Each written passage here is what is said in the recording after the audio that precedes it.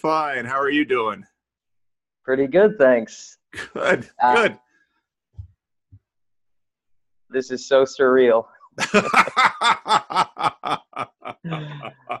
Yeah, it's a little weird when you're used to seeing me on that screen and now I'm actually talking to you. So I know it's kind of nerve-wracking. yeah, it's a little weird at first, but you'll get over it. It'll be fine. Yeah, yeah, yeah. Well, tell Happy me a little bit Easter, by about the way. yourself. Go ahead. Well, let me wish you happy Easter, first of all. Well, thank you, and happy Easter to you too. Thank you. I enjoyed Freddie's rendition of Christ the Lord is risen today.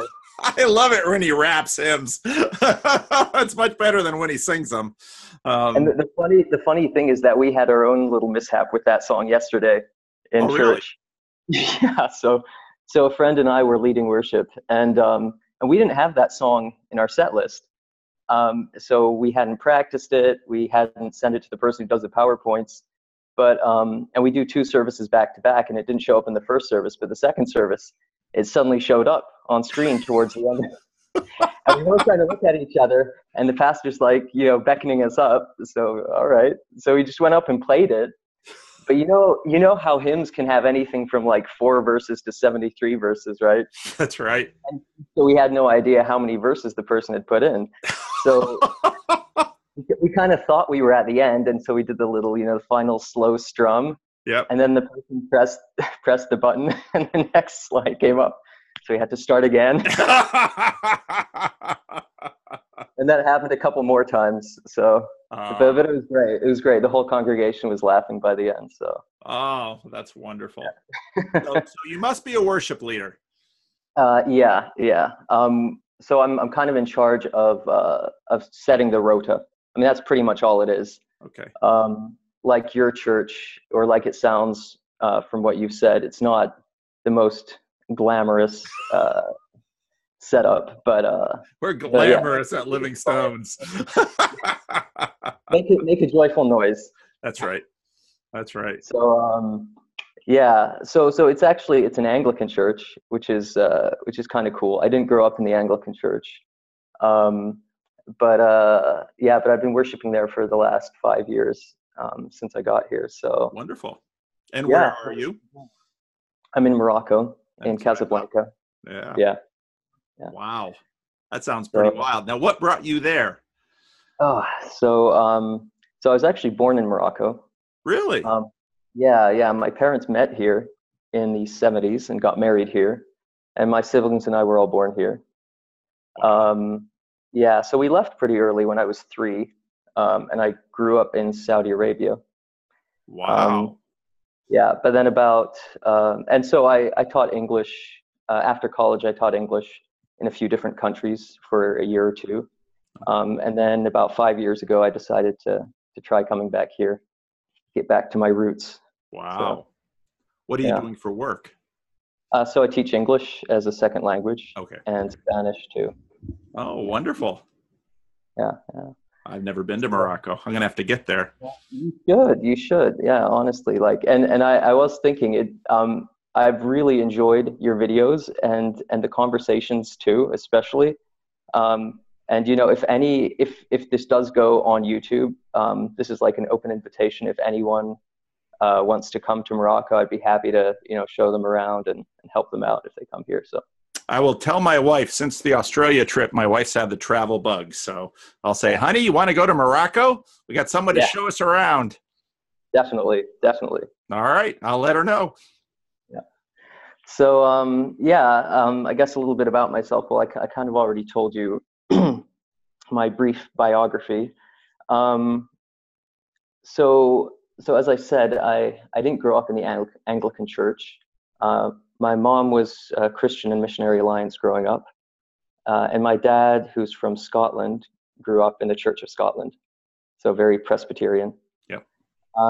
So we grew up in house churches in Saudi. Oh, Yeah, with other foreigners. So interesting. it was a really cool kind of experience because it was people from all different denominations and nationalities.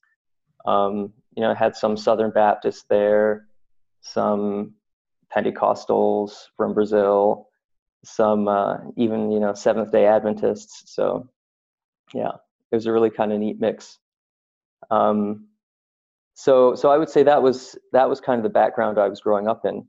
The reason I ended up at the Anglican Church here is more just because there's not much choice for English language services in Casablanca. Yeah. Yeah. So when I first got here, I went to the International Protestant Church. Mm-hmm. But the day I arrived, the pastor was away, and it happened to coincide with Nigeria National Day or something. And there's a large Nigerian population there, Mm-hmm. so it was very Nigeria centric. Mm-hmm. So I was just kind of like, what is this? And so I was like, okay, well, I guess I'll try out the Anglican Church.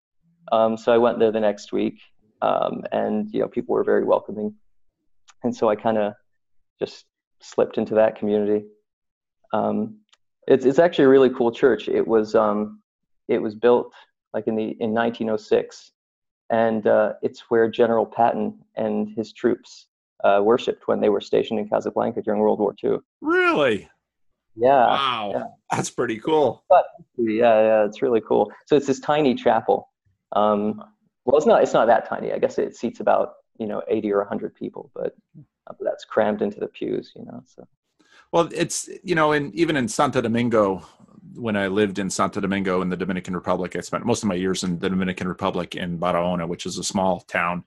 But in Santo Domingo, there's almost any capital city in any place in the world, there'll be an English language church or two. And they develop their own cultures, these churches. And I really love them. They're so, it's so interesting because you've got obviously people from all over the world with all of their different Christian traditions, all kind of put into one space, and they have to be church together. And I think there's something so beautiful about that. There is, and it's funny too. It's amusing because you can see where all the different kind of strains are coming in. So although it's Anglican, our priest, I guess, is what you'd call him. I call him pastor, but he's Egyptian, and we've got a large population of Nigerians and Liberians, Koreans, Filipinos, Australians, Canadians, Americans. So it's pretty cool. Obviously it's got its troubles, but there are always troubles. Yeah. But one interesting thing with the whole kind of Jordan Peterson movement and everything that surrounded that is, and you've mentioned this too, young people kind of who are in the church getting back into sort of sacramentalism, and it's really interesting that I kind of unwittingly, well, not wittingly, but not intentionally, entered into that kind of atmosphere before I discovered Jordan Peterson and Jonathan Peugeot and you, etc. So it was really, at the beginning, it was kind of uncomfortable for me. All the liturgy, like Lamb of God, have mercy on us, or Lamb of God, you take away the sins of the world, have mercy on us, grant us your peace, all that stuff. It felt kind of uncomfortable. But over time, I really kind of grew to like it. And as the pastor himself pointed out,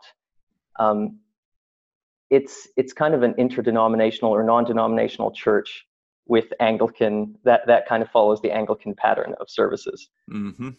So it's really kind of a cool mix of things. Oh, it sounds delightful. When I was in Australia, so the church that all of the conferences that I did in Australia were held in was an Anglican church, and it was an Anglican church that quite intentionally continues the historic Anglican liturgies, as opposed to many of the other Anglican church in Australia that have sort of gone the way of contemporary Christianity in America and a lot of these other places. And I told the pastor, because he kind of feels a little, all by himself in that, I said, there's a wave coming, and it's going to be liturgy and sacraments and stuff that you can touch and stuff that you can taste and things on paper that you read. That's very big in California. And when we started doing church plants, they were mostly the big sound contemporary kind, and they've all gone to weekly communion more formal liturgy, so on and so forth. Living Stones is kind of the exception, but we're really exceptional in so many ways that it's just different at Living Stones, because every group of people has to worship via their zip code and the unique mix of people that are there. So, right. Yeah, it was. I went to the church synod for our archdeaconry a couple years ago, and that was in southern Spain. And it was all those communities were sort of older retirees who live in Spain and go to Anglican churches there. So it was much more traditional, the services that we had during the synod. And for me, it's still, that's kind of one step too far. Like I really like Jonathan Pageau's videos, and I really appreciate the symbolism. That really appeals to me, that kind of thing. But I'm still more comfortable. I'm still more at home with the kind of Anglican light, So, well, I've been meaning to ask you, what took you out to Sacramento? Like I know you grew up in New Jersey and you went to like Calvin College or Calvin Seminary. How did you end up out in Sacramento? Well, when we came home from the Dominican Republic, we needed to do something else. And in the Christian Reformed Church, there aren't any bishops in the Christian Reformed Church. And so churches are kind of independent brokers. And when a church doesn't have a pastor and they're looking for one, they search. And I was actually, this church was vacant, as they call it in our nomenclature. And they were interested in my father, because someone who had been an interim pastor here said, "Oh, Stan Vanderklay would be good for this neighborhood." But my father was 4 years from retirement, and they had bought a condo in Massachusetts on the East Coast. And my father was very high in openness. He'd like, "California sounds like fun."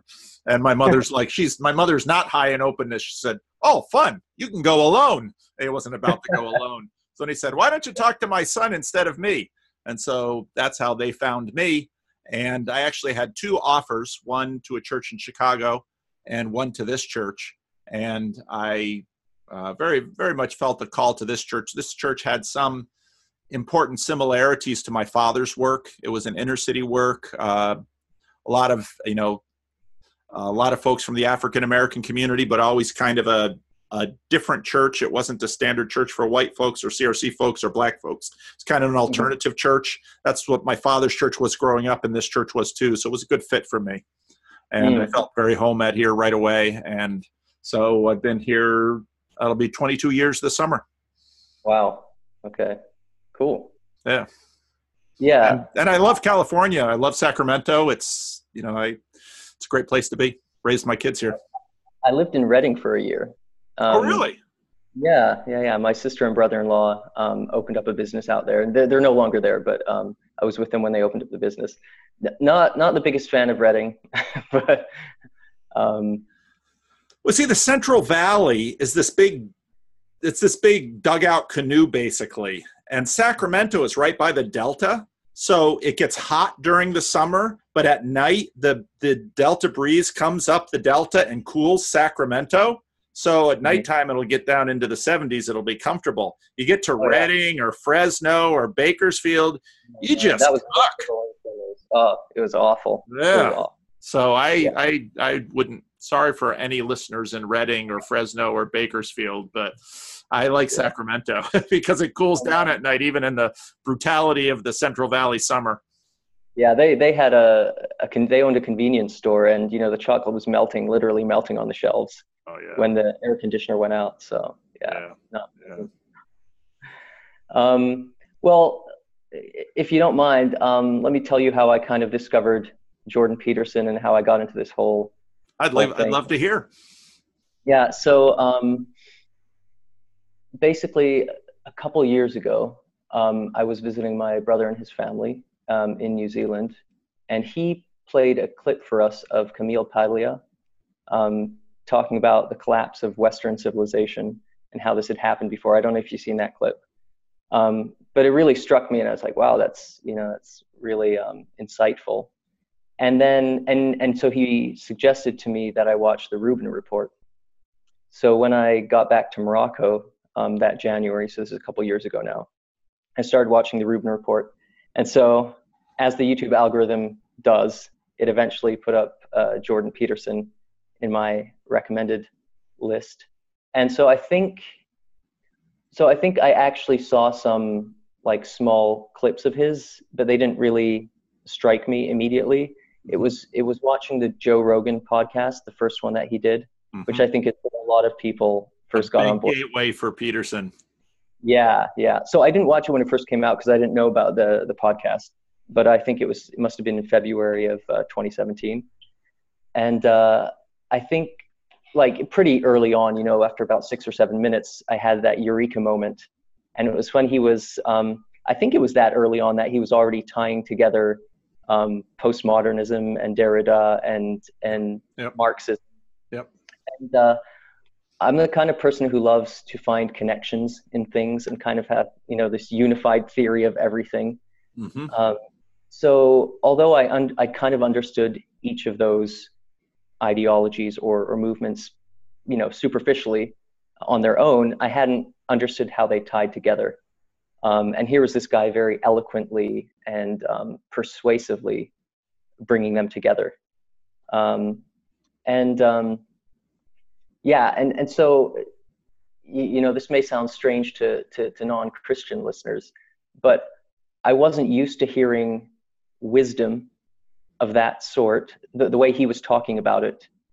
Intelligence, certainly, you know, on any variety of topics, but a lot of the things he was saying, and not in that particular instance about the Marxism, but later on, the way he was talking, it just had such wisdom. And I wasn't used to hearing that kind of wisdom about life from non-Christian sources.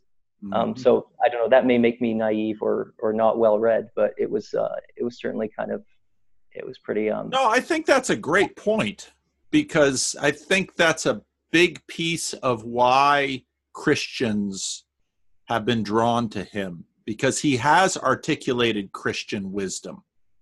And I think he's articulated it extraordinarily well in a way that Christians identify as Christian, but also better than most Christian leaders have done. Yeah. And one thing that really struck me about him too was his humility. You know, I really like that. He's always pointing out his own flaws and his own weaknesses.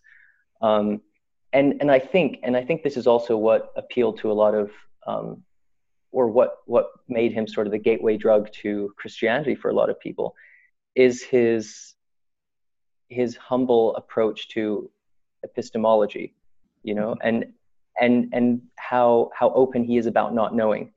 I actually commented to that effect in a recent Rebel Wisdom video, because it struck me that certainly in my own case, like I won't speak for all Christians, but in my own case, I could tend to be dogmatic at times. I think not necessarily because I was so convinced in every instance, but because I was worried of you know, not having answers for people, and then people taking that as a loss in the debate or what have you. So it was really refreshing to you know, to hear his complete humility in not knowing things. And I think that's what drew a lot of people to him that would not be drawn to traditional Christian pastors. So I really appreciated that about him. And so I kept watching various clips of his, but it was mostly, you know, interviews and short clips, pretty much through the summer. And then that fall, actually it wasn't until December, I think, that I discovered his biblical series, which he started in May, I think. So I discovered his biblical series just before I discovered you. Because so I started listening to them, and then I was kind of thinking, man, what am I supposed to make of him as a Christian? You know, like looking into the Bible in this psychological way. As you put it, he's coming at it from below rather than above, sort of God number one rather than God number two. And the way he was talking about it really, you know, touched or struck a chord with me. But I was kind of like, you know, shouldn't I be able to get every truth that I need from the Bible or from within the church. Like, how is this happening? Mm-hmm. Mm-hmm. And so then I don't think I actually looked for, Christian takes on Jordan Peterson, but your video came up, Christian pastor talks about Jordan Peterson. I was like, yes, this is what I'm looking for. So, and the rest is history. So, so that was back in, I think, December of 2017. So I pride myself on being within your first 1,000 subscribers. No, I remember you, and I knew you lived in Morocco. I just wanted to get the stuff in the video, so don't. Because you were an early one in, and I can't always keep track of all the names, but because you had a very interesting story, and you were from Morocco, and I thought, how on earth is someone? Because this whole YouTube thing was just a big. What's happening? Someone from Morocco is listening to me? I thought, what kind of crazy is this? So yeah. And I'm not the only one either in Morocco. No, you're not. I noticed that because then I noticed, Google tells me where people are listening. And it's like, there's more there. Yeah. Yeah. I mean, we've had not formal, but informal Jordan Peterson meetups here. Oh, really? Oh, yeah. Well, so I started something called the Socratic Club, kind of after what C.S. Lewis did, I think, or what the English did at Oxford. And I invited along a bunch of friends, about half of them Moroccan and half of them foreigners. And at that time, when I first conceived of it, I think I was the only one of us who kind of knew about Jordan Peterson. But over time, either through my telling people about him or people discovering him on their own, more and more of that group sort of began to get on board with Peterson. So interesting. So it's really fascinating. Wow. That's amazing. That's amazing. And it was so cool to discover your videos as well, because I mean, that's the great thing about the internet, right? It draws together, obviously has many terrible things about it, but it draws together communities of people who love the same things and who would not otherwise necessarily find each other. Yep. So especially to find someone talking about Peterson from a Christian perspective, and C.S. Lewis, who's, by far my favorite author of all time, it was fantastic. So I really enjoyed that. And so I wanted to take this chance to thank you. And I deliberately waited not to put it at the beginning because I knew you might edit that out of humility. So I don't edit anything. I'm in too much of a rush to edit anything. But thank you. You're very gracious. I do really appreciate it. Especially the conversations, which is kind of surprising because it's not the kind of thing that you would necessarily imagine you would enjoy just listening to two random people talking online. But I think you're very good at listening, which I'm sure you picked up as a pastor, among other things. And so I think the great thing about that is that it allows people to kind of shine, and you're able to draw out what people might not otherwise have drawn out of them. It reminds me of what Peterson said about there are no dull people, only stupid listeners, stupid interlocutors who think that they're dull. Yeah, there's a lot of truth to that. Yeah, and also I think was it in Mere Christianity that C.S. Lewis mentions that about you've never met a dull person in your life.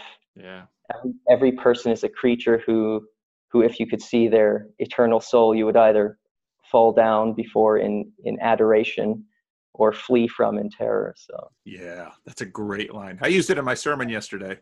Good. Nice. Yeah.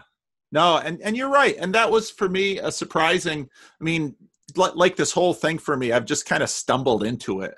And then, started, why not post conversations if people agree to it? And what is it with two randos, why would anybody want to listen to two people just talking? And then I thought, that's exactly what YouTube should be paying me. I'm not going to monetize my channel, but YouTube should be paying me because this is exactly what YouTube is for. And yes. And one of the things that I always noticed as a pastor too is that God, just like 2 Corinthians says, he deposits his glory in jars of clay. And as a pastor, you meet, part of the reason, we do the Freddie and Paul show is because I want some people might look at Freddie and think the world would be better without him, or Nancy, or Phil, who's sometimes on, or anyone else who comes on. And it's like, no, no, no. Human beings are amazing creatures, and if we can slow ourselves down and shut up the internal voices, we can see the glory of God shine through. And so, to the degree that happens on my channel, I'm just grateful. Yeah. So that reminded me of The Weight of Glory, which, oh man, that is definitely my favorite Lewis piece, I think, nonfiction piece. Yeah. So I wanted to ask what yours is. I imagine it's Miracles, because you often refer to that. Do you have a favorite nonfiction? The Weight of Glory has to be up there. But my problem in picking favorites is I usually fall in love with the last thing that I look at, which is probably a flaw in my character. I love the book. I use the book Miracles a lot because I find myself always susceptible to materialist reductions. And Miracles helped me. I listen to materials once or twice a year. It helps me resist some rather simplistic reductions that Lewis just sort of exposes in that book. But The Weight of Glory just sings. One of the things I noticed about Lewis, and Audible has a really nice collection of Lewis essays, which I think I bought it for something like $5, and it's like 72 essays or something in Audible form.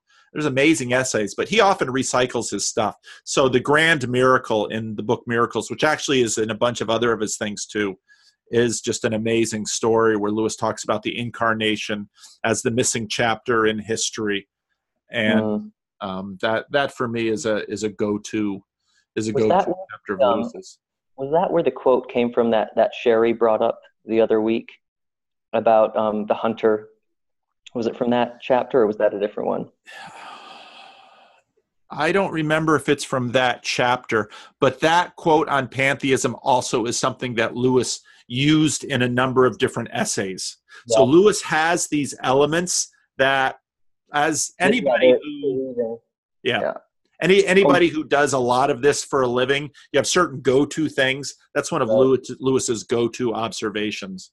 Yeah. And I also found that. So I, in California, I'm always, I try to maintain my Christianity.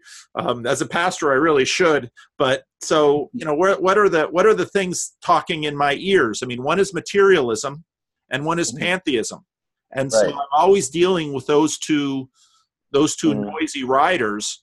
And so, our elephants are herd animals. And so that's how we're influenced. So Lewis is very helpful on both of those topics for me. And one of the, I hear what you're saying about the sort of the go-tos and the interweaving. You see the same threads in his other work. And I don't know if you've ever listened to Louis Marcos's great courses on C.S. Lewis. No, I didn't know there was one. Oh my. Yeah, and it's been out for 15 years or something. I discovered it back in college 15 years ago.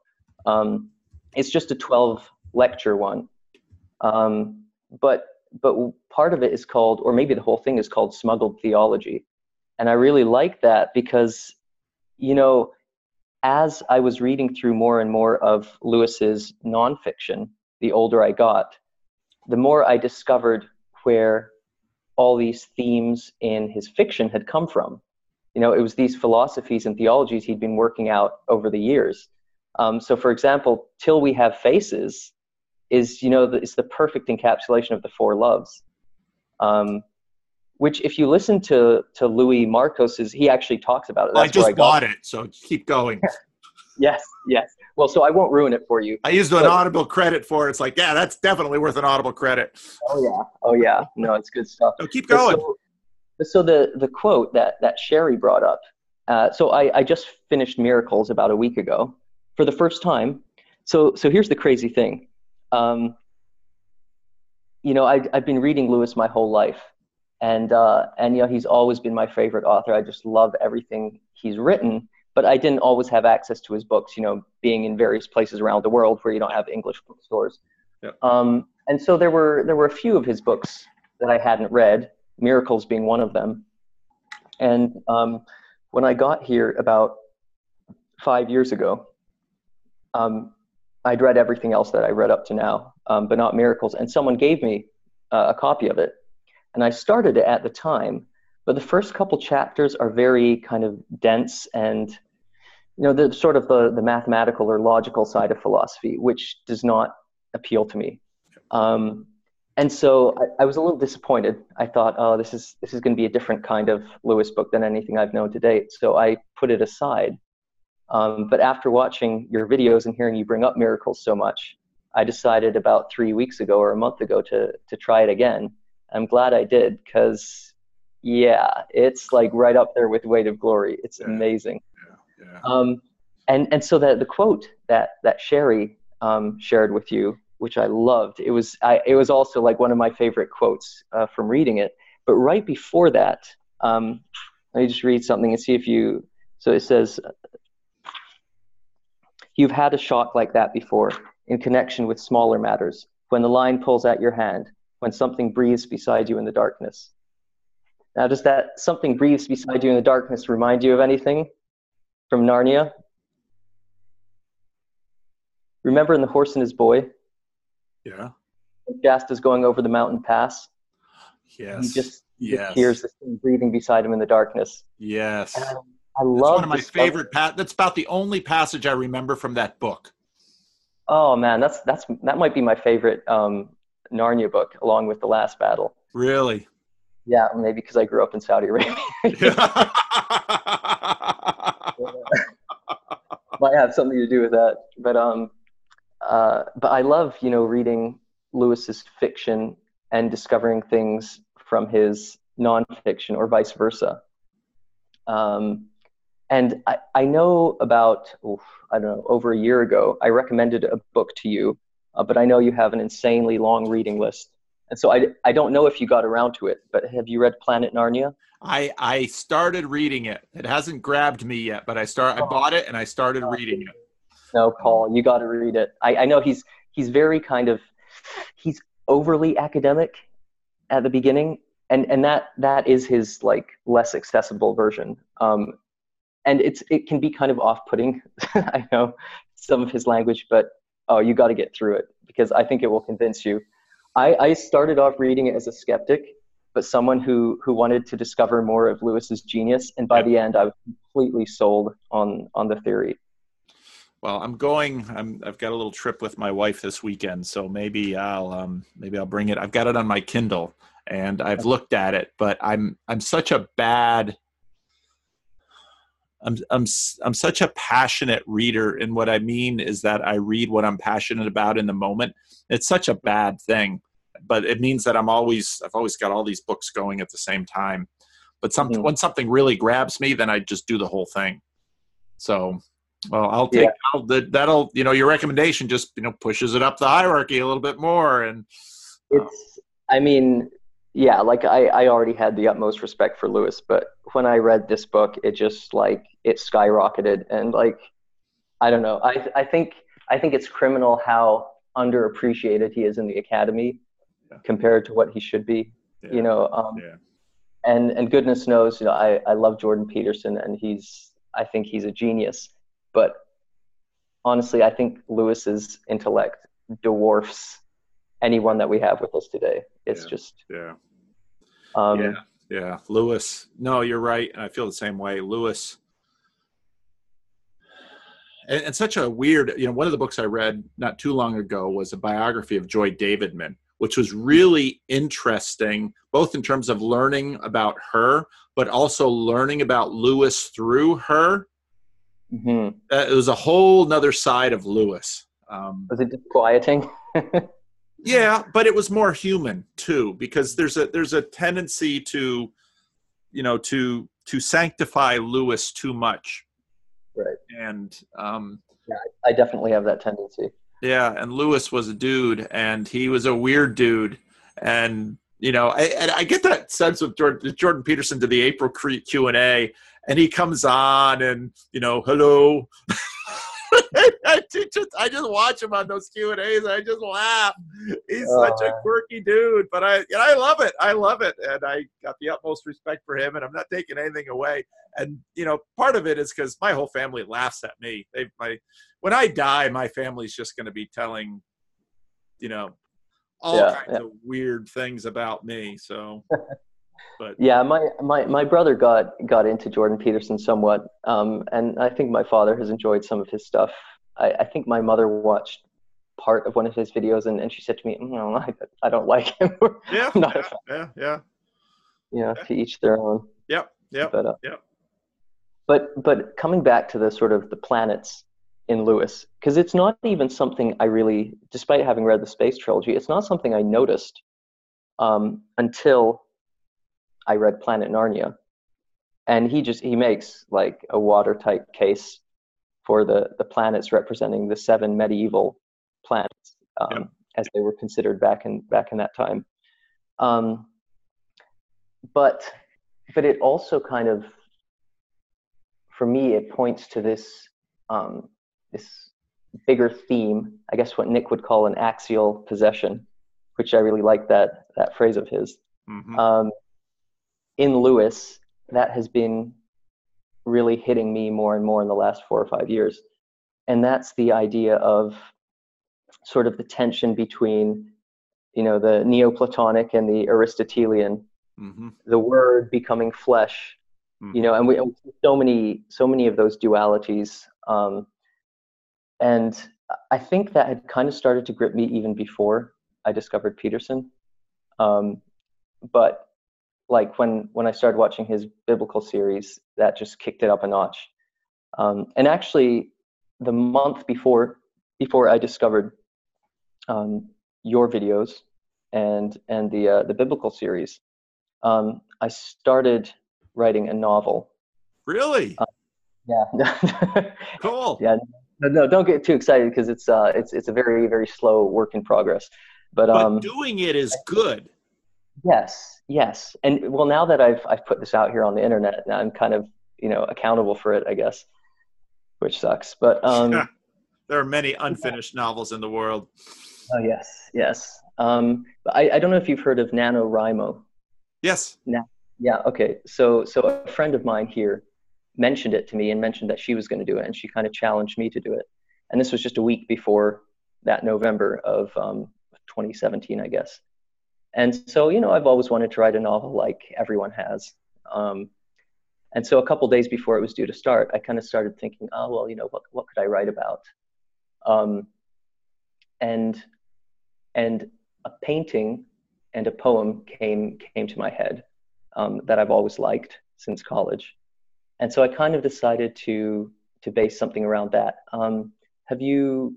So there's this poem by Auden, W.H. Auden, and it's about a painting of the fall of Icarus by a Flemish painter from the 16th century, I think from Antwerp or something.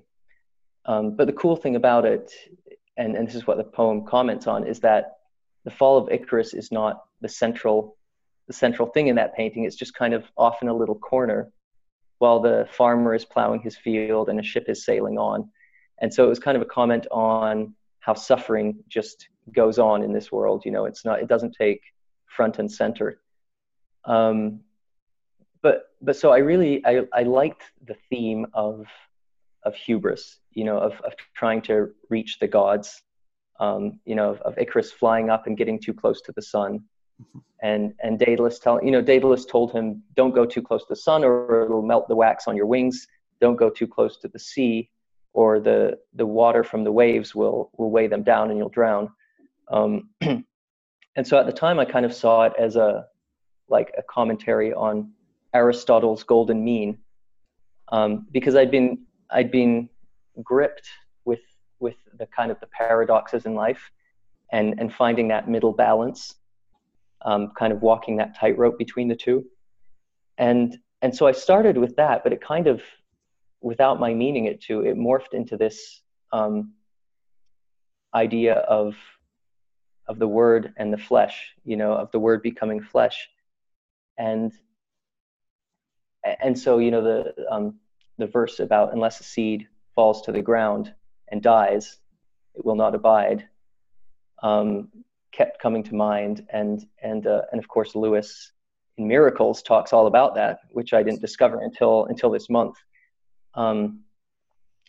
But so hearing about kind of order and chaos in Peterson really brought that to the forefront too. And so I like Nick's phrase of axial possession, because until now I would have called it a paradigm shift. Mm-hmm. And it is a paradigm shift, but I think with a paradigm, you're kind of seeing the world through these new lenses. But with an axial possession, it's like you see it everywhere. Where the paradigm, like if you wear glasses, eventually you stop noticing the frames, and that's kind of the case with a paradigm shift for me. But with an axial possession, it's just like you see it everywhere and you can't stop seeing it. So I started seeing this tension in everything, and reading through a book called The Story of Philosophy. I got to Nietzsche, and he's talking about the Apollonian and the Dionysian. So again, you see it there. And there's another beautiful phrase in the book. Who wrote The Story of Philosophy?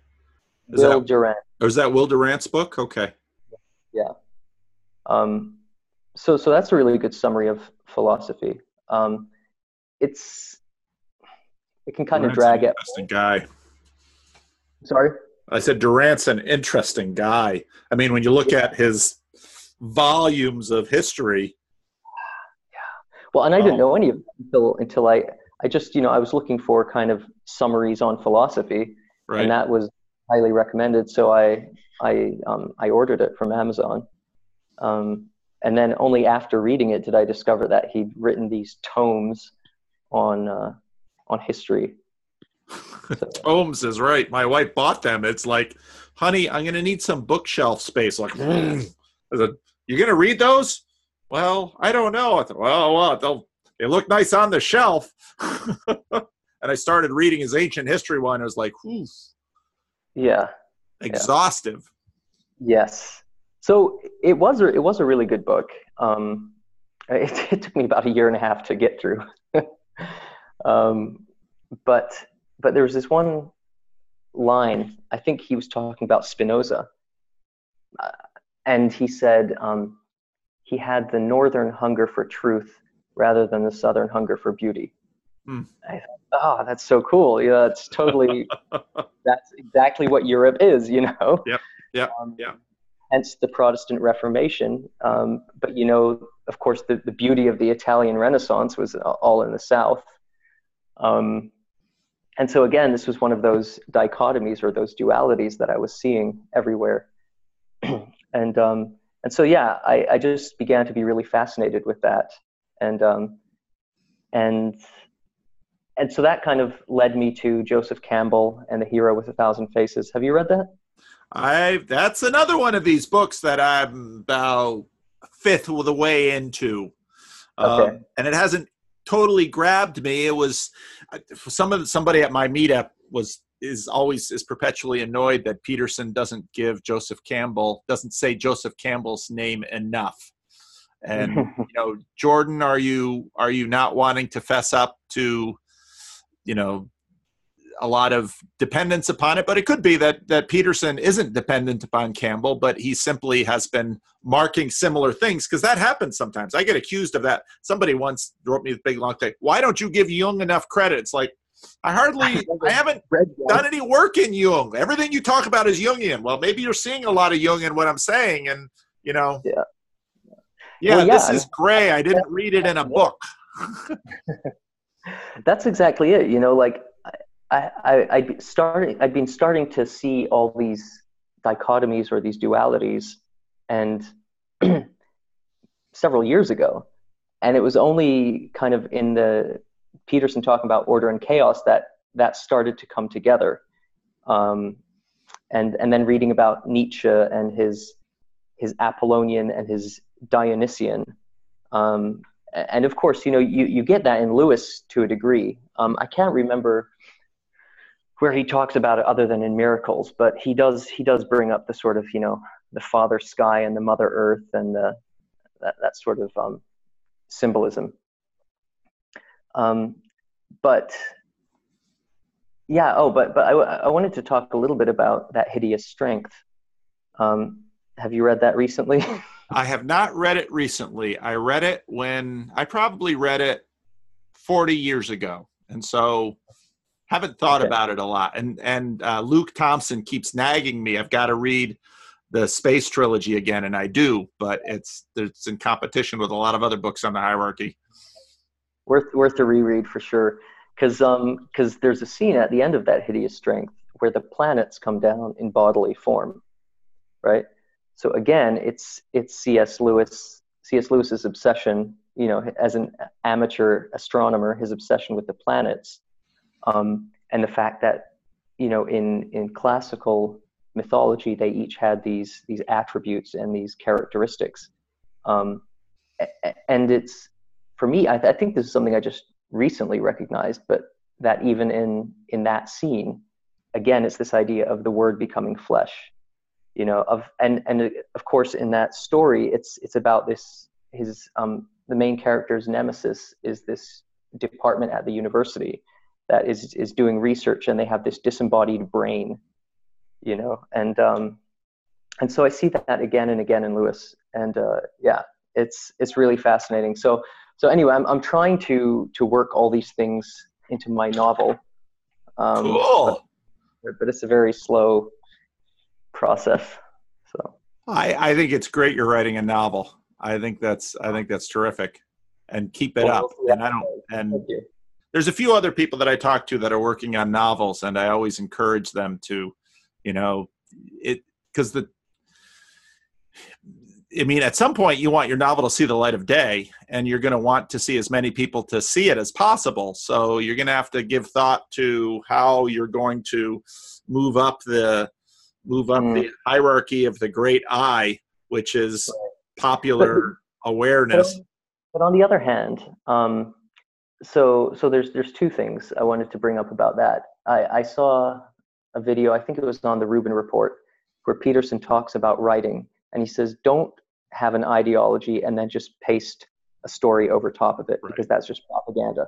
Yeah. So when I heard that, I was like, oh yeah, like, because I have this idea like, oh, I have such cool ideas about the Word becoming flesh and et cetera, and how to tie that in with art and what was going on in the 16th century in Europe and the Reformation, because it's sort of a historical fiction.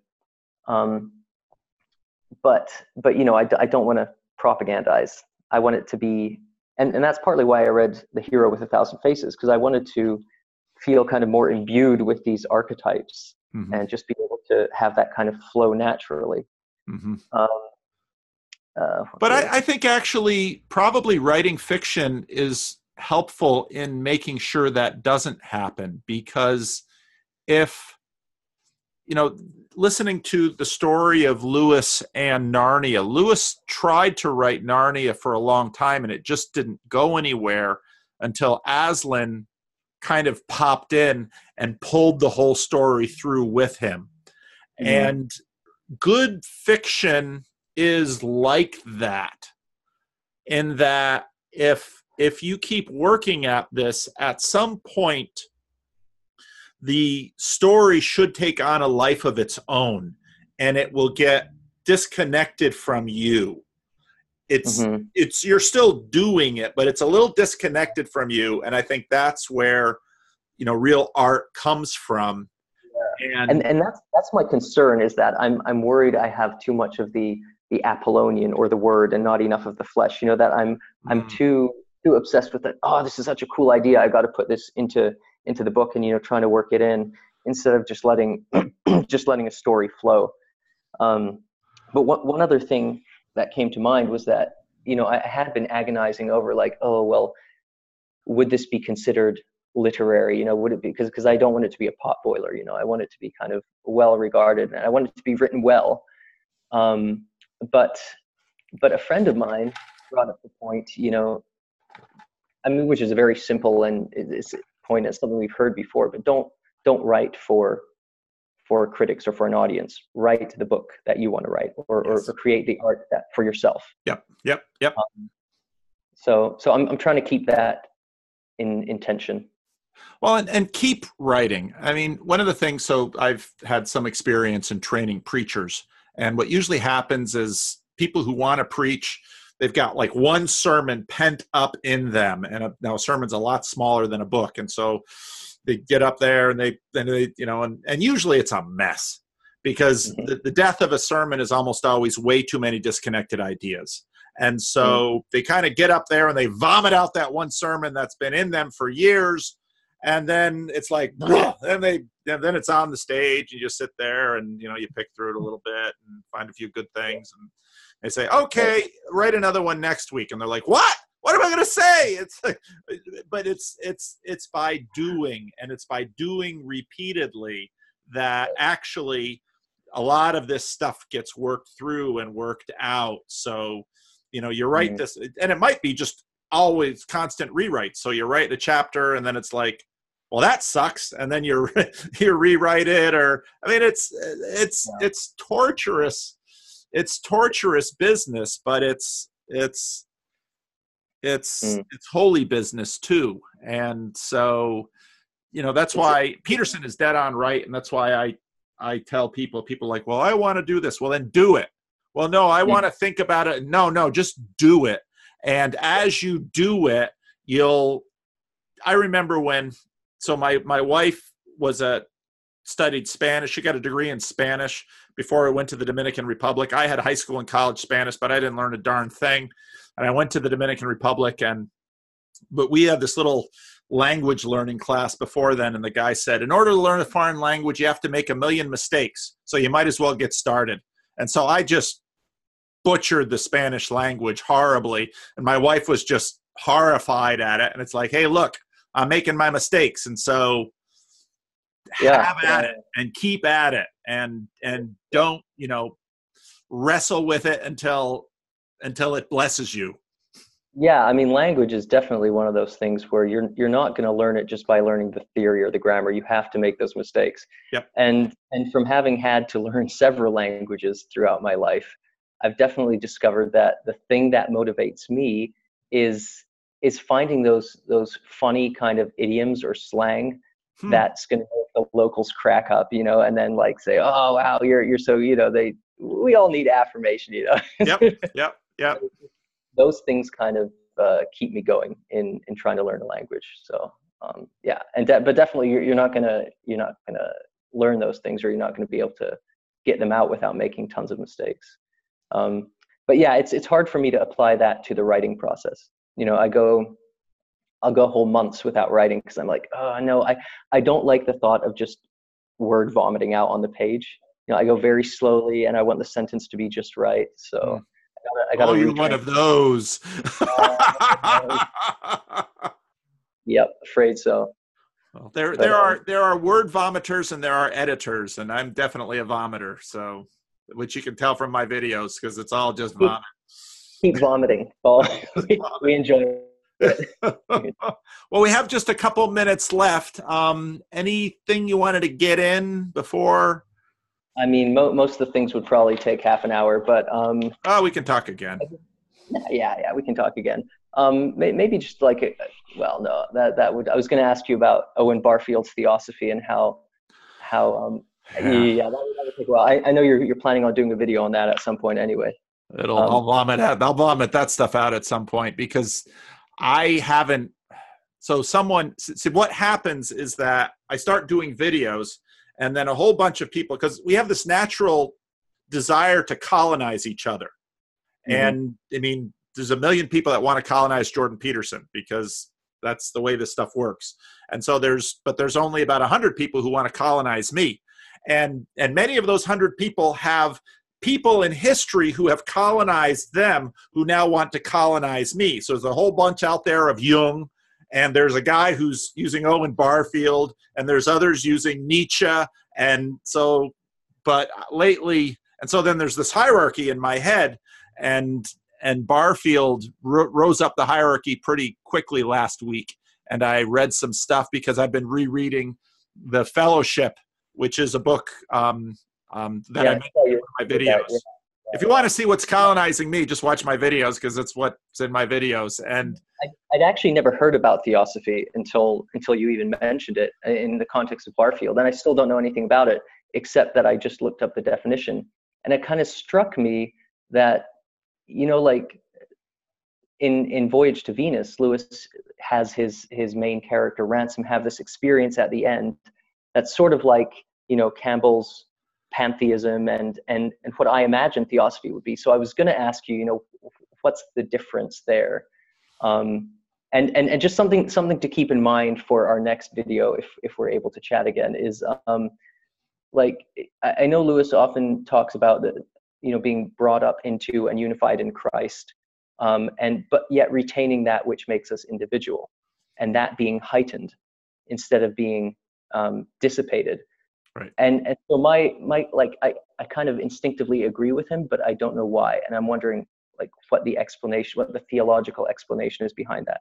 So I know you don't have time to answer that, but well, I can tell you quickly, because our Redeemer is our Creator, and it's creation, fall, redemption, restoration. And that's why our redemption is actually, you were created.